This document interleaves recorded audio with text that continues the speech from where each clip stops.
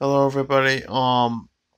This is Madison Chop 2397, aka Michael Androsky.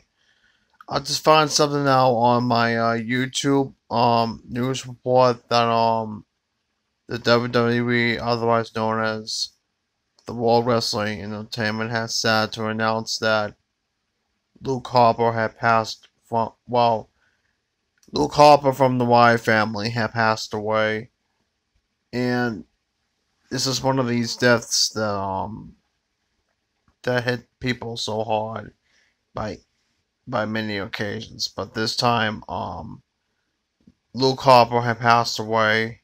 The news came on about his death more like an hour ago. He's nothing special, but he's one of the members of the Wyatt family with Eric Rowan and Bray Wyatt, which now Bray Wyatt has his own crew with Alexa Bliss. But I'll tell you about what's going on with wrestling in the next couple of weeks, but or maybe into the new year. But I just want to bring down everybody some sad news that Luke Harper had passed away at the age of 41.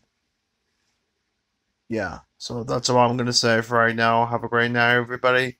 Rest in peace, Luke Harper. Vlog you later. Peace.